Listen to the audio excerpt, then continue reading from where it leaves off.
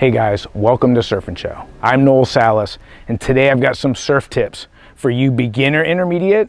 I'd also like to call it that lower level intermediate surfer that's trying to get to that intermediate level. I think you guys are gonna like this. Sit back, get your favorite drink, enjoy the show. Now the first place I wanna start is the natural progression from the beginner to the lower level intermediate surfer. And I highly recommend as a beginner that we start on a longboard. This is a 9-foot board. It's got that length, the width and the thickness that's going to give you the stability and the ease to catch waves and pop to your feet and just get comfortable to stand up. Now, as you get better at that and you learn how to angle those boards, you start to progress and ride boards that are a little bit shorter. So if that's 9 foot, this is 710. Now, this isn't going to be as stable because it's narrower, it's thinner, and there's less overall foam, but still very forgiving and easy to catch waves, pop to your feet, and now it's going to turn a little bit faster. And that's the progression I'm talking about, that as you get comfortable surfing, catching waves, learning to control the board, rotating around, paddling, and get into a wave, the way you get better at surfing is you surf often, you got to put the water time in, and then you progressively go shorter on your board. Some of the things that I've seen over the time, and I even remember as a youngster, we want to progress faster than we should. So I might have caught a few waves on a 9-foot board, but I just kept looking at the high performance short board and saying, how do I get on that one? And the natural progression, in my opinion, is something that we gradually go into the smaller boards. We're not in a rush to get to the smaller boards because that could hinder our progression, and then we're making it more difficult than it should be. But going from the 710 to the next level down is where I really believe is the most important step, that whether you learn on a regular hardtop board or a soft top, you want to jump to the right board that's coming from the 710 length and that kind of flotation to like a Hypto Krypto. Depending on your weight, your size, and that kind of stuff, you still want to keep those boards loaded with foam. Look, if you're not catching waves, you're not having fun, and you're not progressing your surfing because you're not spending enough time standing up on the board. So the Hypto Krypto, Seaside, California Twin, Ultra Joe, I mean, I'm going to put a list of boards in the YouTube description field below that I think are great boards for you guys to pick from a lot of different board brands. Now, when I talk about the Hypto Krypto, the reason I like it, maybe at like 40 liters for that person that's coming off of being a beginner into that lower level intermediate surfer, is over here these boards are starting to get boring for you. It's taking way too long to turn. You don't feel challenged by them. So stepping down to maybe like a 6-foot Hypto Krypto that has 40 liters, we still got the flotation, it's got that wider hybrid outline, helping you get the stability under your front foot, catch waves easily. And now, because it's so much shorter, let's say 6 foot, coming from a 710, we're going to start to turn that board a lot faster. And it's going to be exciting for you. Now, there is a bit of a learning level as you transition down from the 9 foot to the 710 to the 6.0 or 6.3. It's not going to be easy at first, but the more you do it, you get a little bit more used to it. And when you jump from the 710 down to like the 6.0 or 6.3 Hypto Krypto or Seaside, it's going to feel like the board wants to move on you without a lot of effort compared to these type of boards. And this is one of the questions I get asked a bunch is, when am I ready to step down from that Hypto Krypto into more of a performance level surfboard. And the way I see it is we don't have to go into this high performance outline to go to the next level. We could just maybe go to a Hypto Krypto that might be like 35 liters. So it's a little bit shorter, but that hybrid outline is still going to be working in my favor, where it's got less rocker. The width in the nose area is going to help me still catch more waves. It's going to be nice and stable under the front foot. And this is a great natural progression to go from that lower level intermediate to starting to creep into that intermediate level range. Now I want to identify what a low level intermediate surfer is surfing like. From my opinion, I believe they've graduated from that longer board. They're riding that hybrid outline shape. They can pop to their feet, catch waves easy, whether it's front side or back side. They're learning to use that inside rail, and they're able to pump the board down the line, get some speed, and occasionally throw in a little turn here and there. So backside might be a little bit more difficult for that lower level intermediate surfer. Most of the folks that I work with, they like going front side. And what they really enjoy is feeling the speed from the board. And then for that turn to be sharper, they've got to get on more responsive equipment. Now, instead of just talking about how to surf better and achieve the different low level intermediate to that intermediate level surfing, I want to introduce you guys to one of my students. His name's Eli. Now, Eli lives in Wyoming, and he's a vascular surgeon, and he takes a surf trip basically once a month. And his home wave is Waco Surf, surfing the expert level wave. And the way we started is he signed up for some virtual video coaching lessons. He sent over some clips. We started talking about the board, his weight, skill level, his height, and it gave us a formula. Now, I didn't come up with the formula, but it does work really well. And I have some notes on Eli here.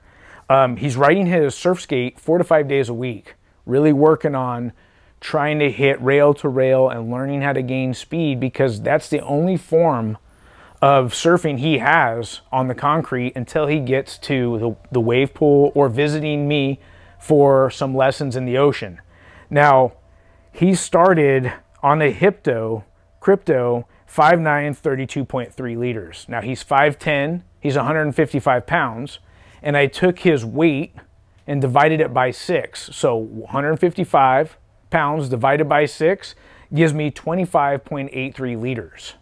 Now, I would say that's a good volume range for a pro to expert level surfer. And I would say most pros or experts would be riding 24 to 26 liters. So for an advanced surfer, I believe 26 to 28 liters would be ideal.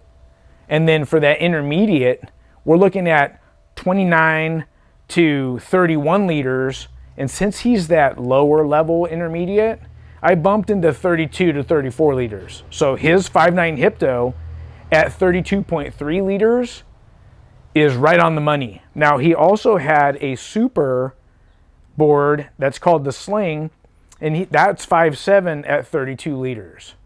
And he caught some waves at BSR and sent me him surfing on that board, the Super Sling. And the footage to me, the board's carrying good speed. He's surfing very diagonal, so the length and the volume of the board and his technique really hindered him from surfing top to bottom. So some of the adjustments that we made, and I know this to be true about most lower level intermediate surfers, even advanced surfers, need to move that back foot back all the way on the traction pad or all the way back on the tail block to get a more precise top to bottom turn. Now, even if your foot's all the way back and he's riding boards that have this kind of volume and length in the pool, it will still struggle to go top to bottom. And the technique I'm talking about is he never would go to the bottom and look up at the lip to do more vertical turns. He was always looking more down the line. And that wave's a bit faster, and he could only get a couple turns before that wave was over. Now, when he came to visit me, here and we did some lessons in the ocean, we spent a couple hours, got him on some good waves. Riding that Hypto Krypto, I saw that he could catch his waves easily. I saw him popping to his feet, getting down the line, and I really felt like we need to move that back foot back, but I also felt like that board had a little bit too much surface area in the front, and his skill level of moving that board, I wanted to talk to him about the risk factor of going down in volume and maybe even changing the shape to more of a performance board. So we tried a Sci-Fi, and the Sci-Fi came in 510 at 30.70 liters. That's the original Sci-Fi. And I believe you'll see on the footage that he caught that the board's way more responsive now. One of the things on the Hypto Krypto that I noticed is that he wasn't compressing and extending very well. He would kind of just take an athletic posture and turn more rail to rail without using compressing and extending to get speed and maximize using the whole wave to get where he wanted to go on the wave.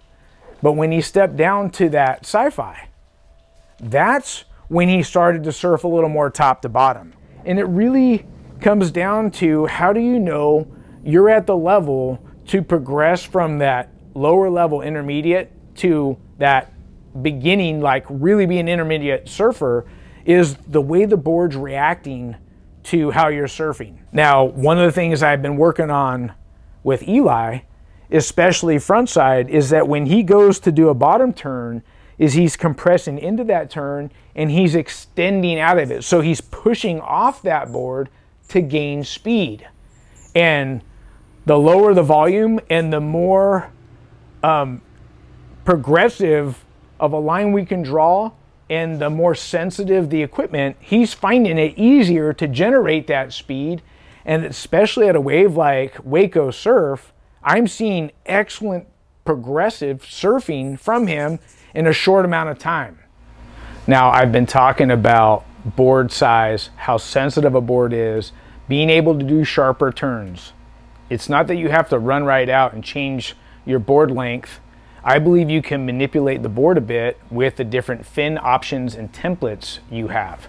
So if a board's feeling loose, I talk about this all the time, the best way to tighten that board up and give it a little bit more stability and control is put in a raked fin.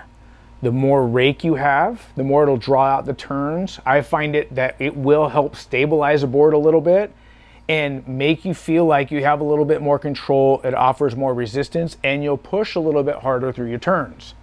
Now, let's say you're riding a little bit bigger of a board and it's feeling tight and you want to make it looser. That's when you can go to a neutral template, which has good amount of rake, but it's a little bit more upright. And it's kind of like the best between carving and pivot, kind of getting into the lip quick. And then if that still feels a bit tight, you can go with a pivot fin. And this is just a really upright template that will even take a bigger board that's kind of taking longer to do a quick turn. Just put in a good pivot template. It'll get you into the lip a lot quicker and really loosen up the board. Now, the last recommendation, and I experienced this quite a bit, especially on the Hypto Krypto, is that I put in the twin plus trailer setup. I've got the drive and the hold from the side fins, and then running a good little stabilizer in the back still gives me something to push off of.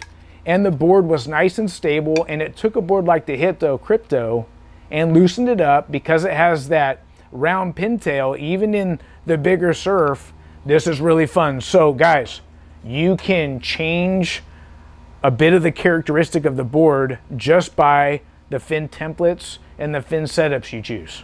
Well guys, I hope you enjoyed today's episode and these surf tips to help you surf better and have more fun. Now, I'm going to put a bunch of links in the YouTube description field below on our How to Surf Better tutorials. We now have them as surf lessons on our website. You can also find those Surf Better tutorials on our Patreon page and become part of our family. And we actually talk about each topic, bottom turns, cutbacks, where it gets real specific on how you can progress your surfing. Now, we also offer surfboard consulting. where we'll talk about equipment. The wave you surf at home will get you dialed, get you on the right equipment so you can start progressing your surfing and have more fun. We also offer a VIP lessons. We're doing surf skate lessons. Our mission and goal is to help you have more fun. Look, if you like the show, subscribe, ring the bell so you don't miss an episode, and give us a thumbs up if you like our content. Until next time, we'll see you in the water. Bye-bye.